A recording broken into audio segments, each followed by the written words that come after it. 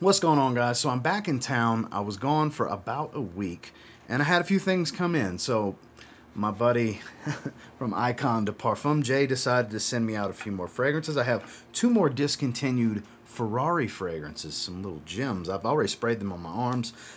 Jake Bates, shout out to Jake, sent me a Mercedes-Benz Man fragrance that I was on the hunt for that he just wasn't wearing and wanted to, send it to a good home. And then, of course, I have the newest Gentleman's Nod fragrance, which is actually my scent of the day as I record this video. So I want to go over these with you and let you guys know what I think. And should you hunt them down? Should you bother getting a sample? Or from what I can tell, there's a lot of variety here, and I just really want to talk to you about it. Bottom line. So stay tuned.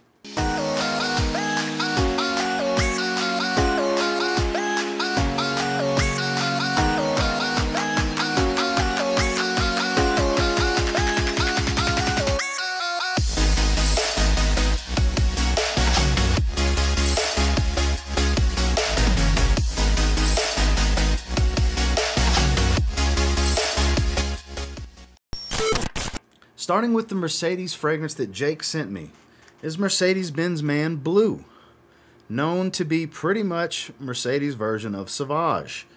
And I gotta tell you, I want to spray it and smell it again, but it absolutely is a lavender, sour citrus, metallic bomb. And the note breakdown will lead you to believe that maybe it's going to smell like Sauvage, and then maybe not, because there's tonka bean and so on, but it definitely smells like that fuzzy spiced shower gel smell.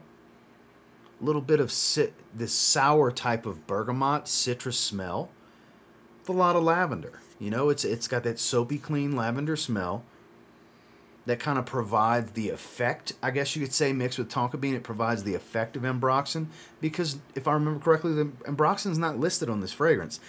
It does smell pretty much, I'm not going to say spot on like Sauvage, but it smells like a slightly cheaper version of Sauvage, which I feel like is what it was meant to be. I mean, you can find these for decent prices. This is a 50 ml.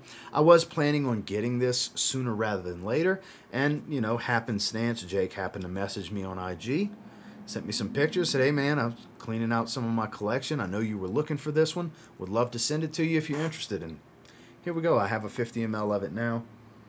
And I do really like it. It definitely does remind me of Sauvage. Like I said, you're getting this sour citrus bergamot smell, that kind of fuzzy, fresh, spicy, soapy shower gel type of feel that you get from Sauvage is here. And I mean Sauvage Eau de Toilette. This smells like Sauvage Eau de Toilette. Now, is performance going to be on the level of Sauvage Eau de Toilette? I don't know. It's possible. Unlikely. But I mean, if I can get 5 or 6 hours out of this fragrance, I put that in the win category for sure. As long as I can get in that range, even if it's 3 to 4 hours, it won't be the end of the world. But I have a feeling this is going to kind of fall somewhere in that average, maybe slightly above average range in performance. Not sure if I'll have the same level of enjoyment that I get out of Sauvage or Prada Luna Rosa Carbon versus this, but I do plan on wearing it within the next few days. It's going to go into my weekly rotation at the recording of this video. So I'm pretty excited to wear this. Thank you again, Jake. I'm sure you'll see this video. I appreciate you sending this out to me. I'm very happy to add it to the collection. I love getting these Mercedes fragrances, and this is kind of the line I'm starting to slowly gather fragrances for, is the Man line, and this is Mercedes-Benz Man Blue. So next we have two that Jay sent me from Icon de Parfum. We have the discontinued Leather Essence. I don't know if he lost the cap or it's a tester, but it's a partial. It's about half the bottle of Leather Essence. I want to talk to you about that one first. And then I don't know how much, seems pretty full of Vetiver Essence, which surprisingly is one of those few Vetiver fragrances I enjoy. So first, let's talk about Leather Essence. This one, when you spray it, I have the dry down here. It's a supple, warm, spicy leather smell in the dry down. But we'll go ahead and get the opening back going. At the top, it's pretty animalic. It's a little rough and tumble, but not too rough and tumble. There is still a smoothness.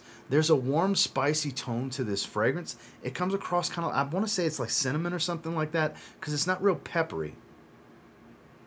There's a little bit of a fruity tone, but not heavily fruity, not to where I would sit here and call it like Tuscan leather type of fruity leather. but it's definitely in there. Almost a little bit of a smoky, chocolatey type of tone in the backdrop. I wouldn't call it a very smoky fragrance, but I do get a little subtle smoky nuance to the scent. This is really good. This is really good. I sprayed this one on my arm a few hours ago, and I've kind of just been going back to it. And it's nice to remind myself of the opening, because I've only smelled it once, and it was a few hours ago. The dry down is very soft, supple, and warm. And not overly spicy, but still pretty spicy. But this opening, very magnetic, very charismatic. It'll really pull you in and make you want more. It doesn't smell super cheap. It doesn't smell extremely synthetic. At the same time, it doesn't smell like a high-end luxury fragrance. It kind of falls somewhere in the middle, like a mid-level type of scent profile. I know these Ferrari fragrances are all discontinued now, and Jay's been sending them to me one after another. I'm slowly amassing a lot of them. And I gotta tell you, I've been sleeping on these for a long time. Fragrances like this leather essence, this one's the best Ferrari fragrance I have. This is really good, and this is off of first impression. I haven't given a full wearing yet, but this stuff is really good. If you like leather fragrances, this may be worth seeking out for you. I did happen to see on some of the eBay prices are, you know, well over $100. That's pretty much going rate for most of these Ferrari fragrances now. I don't know if they're worth that kind of money, but if you can find a decent deal on them, this is definitely the best Ferrari fragrance I've smelled so far. If you like warm, spicy, and leather, you're gonna like this one for sure. Like I said, a little hint of smokiness and a little bit of a almost fruity type of sweetness. Like I said, I didn't really look at the notes. I'm not sure what's in here. Just going off of what I smell, and it's pretty damn good. So I'm really happy to have this, because trust me, this partial, it's gonna take me a long ass time to go through. This Ferrari leather essence. Next, we're taking a look at Vetiver essence. So I did not look at the note breakdown on this one either. I have the dry down on this arm. It definitely gets a bit more earthy in the dry down. It's more fresh, woody, and aromatic. In the opening, it was much fresher than I anticipated it to be. It's not a real heavy citrus type of smell, but it's like a breezy, soft wood type of smell with a little bit of aromatics. Not real soapy or anything like that.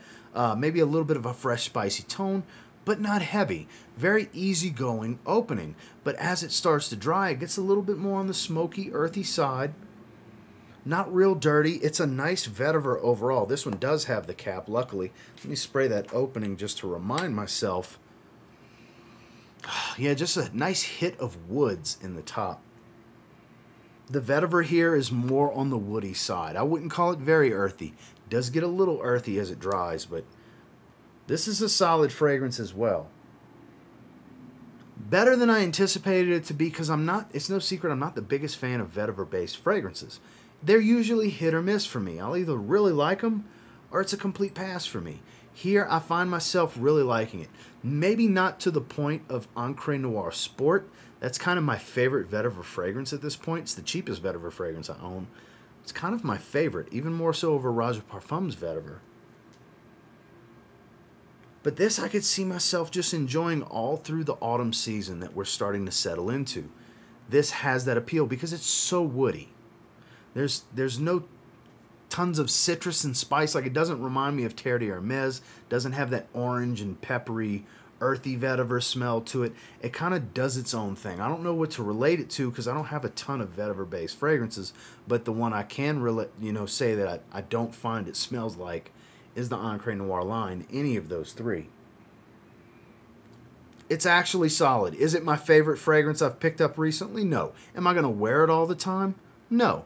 But I will reach for it here and there. This is another one. Both of these Ferrari fragrances are going to be inserted into the lineup this week with the Mercedes fragrance. I plan on wearing all of them this week at the recording of this video. So I'm not going to say I'm head over heels excited to have this one, but I am pleasantly surprised with how much I've actually been enjoying it. So if you're looking for a fresh vetiver fragrance that's more on the woody side than anything else, maybe look into seeing if you can get a decent price on this one.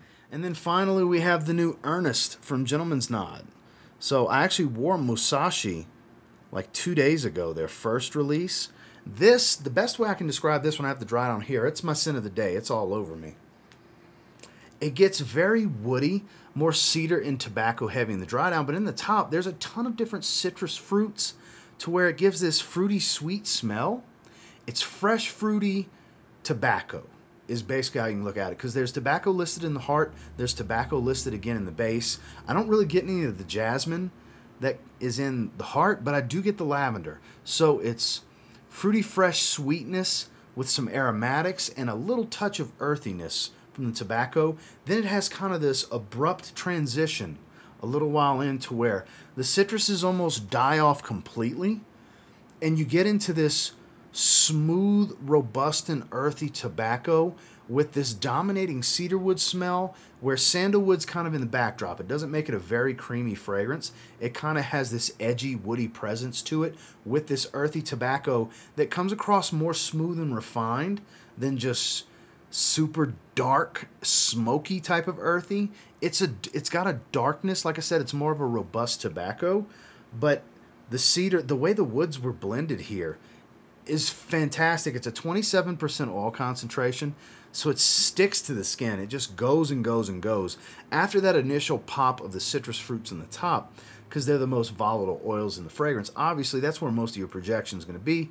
It does settle into more of a moderate sillage for the most part, where you can expect it to have a little bit of a lingering type of sillage to it, because the oil concentration is just so high. It wears a little closer to the skin, but it will linger because the aroma coming off your skin is much more dense than something that's, say, an eau de parfum or an eau de toilette.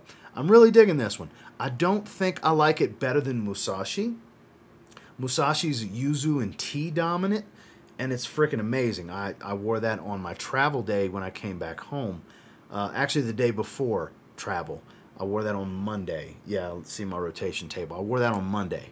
The jury's still out on this one. I do really like this fragrance. I just don't think it's the best of the house yet of the two releases. They have more fragrances coming down the line, but I think this one's at minimum a very good fragrance.